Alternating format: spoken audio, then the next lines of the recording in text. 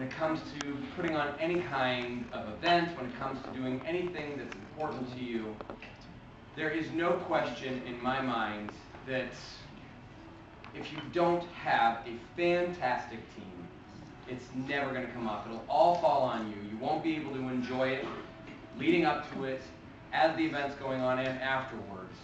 If you don't have a bunch of people around you to just calm you down, to do the things that aren't your specific specialty, just to buy into your vision and remind you what your vision was to begin with, because once you dive into something that was your idea, it's very easy to get just swept away by the details of everything that needs to happen. Let's take my contest, for example. Everyone knows a contest requires very specific elements. You have to have contestants. Well, that's easy at the division level because you're basically grabbing everybody who won from their areas, and if they don't come, luckily I had all the first place people from all the area contests show up. But that doesn't usually happen, so you follow up and you get the second place. And if you have a good contest master or chief judge, they'll often help you out with those types of things. You need to have great functionaries. The contest master and chief judge, they're people you have to be able to count on. And you have to have judges. And in this case, the judges either had to be equal representation from within the division, meaning one from each area or two from each area, so equal across the board, or everybody from outside the division, which is the way I decided to go. Right off the bat, before thinking of anything else, those elements have to be there. And if I had to focus on all of those elements by myself, there's no way I could have done everything else I wanted to do with this contest, which was to make it fun and make it warm and make it memorable. The main goal I wanted was it to be a very memorable contest for everyone to say, this contest was different than anything I've ever seen or remembered, better than anything I've ever seen put on at the division level. The good news is that after this contest, that was a lot of the comments I got.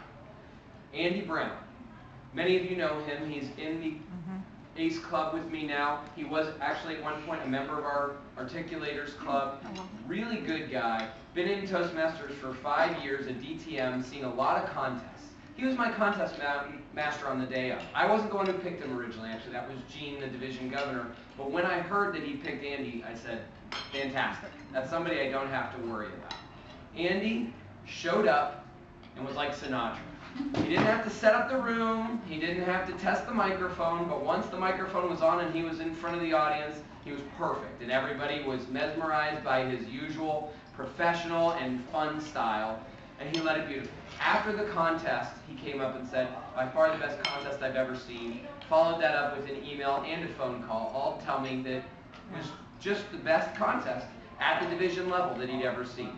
District conferences have a lot better attendance, they have a theme naturally, so there's a lot going on at the district level that's different. At the club level, as we all know, it's naturally warm. We're all having fun, we all know each other. But it's those area and division levels that I feel like get neglected. And I think I finally found a way to do it that's really fun. But again, it couldn't have happened. I had amazing people. Kathy got the word out. We had 105 people at the division contest. Wow. At least. Wow. At least. People were in and out. Every time I counted, it was right around 105. Amazing, fantastic job. I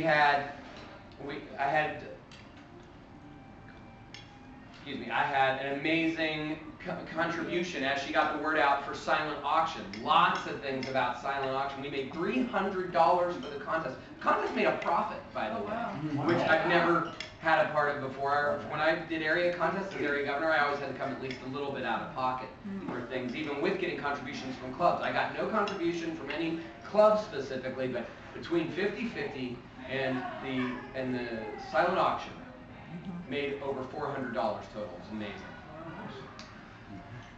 I had, of course, Dave Barrett, who came up with this video that is just so funny. The theme was Camelot, and that's a specific musical, but he picked a number from Monty Python's Search for the Holy Grail, which was then transferred to their play Spamalot.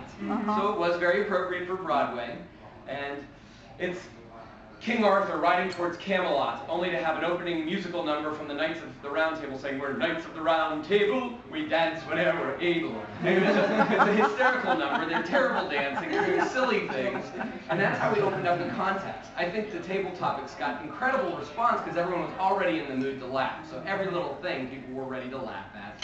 A lot of fun. And I had Michelle Dolly, last person I want to cite specifically because without her, I don't know that it would have been Camelot. I gave her a budget because I could tell she was really into this. She really wanted to put on a great contest. So I gave her a $150 budget. I didn't know if we'd be able to meet at the time, but I just wanted to see what she could do with it. With $148, she had freestanding knights. She had jousters. She had the tables decked out in royal purple. It was absolutely gorgeous, so amazing. And everybody was blown away when they walked in the room. Scott Hohen, who planned the Division C contest that was Greece themed, it was very well done, walked in and went, "No way we're winning the decorations contest." By the way, I didn't even know there was a decoration contest going on among the divisions, but I hear we're the front runner. Betty Green also, I should say, was an amazing chief judge, stepped in for Gail Hill-Smith, who had a conflict.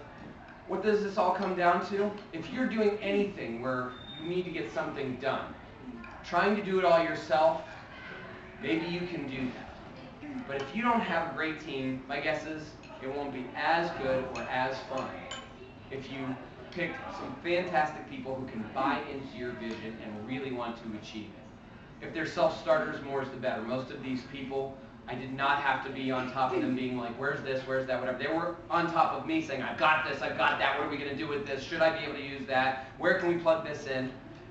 And it just brought them together and let them go and just kind of like, well, maybe this there, maybe that there, well, I don't know if we're going to do that. But as long as they were all together in a room, I knew we were going to have an amazing contest. Bring a great team with you. There's no way your HPL in Toastmasters or in life will be a failure. Thank you.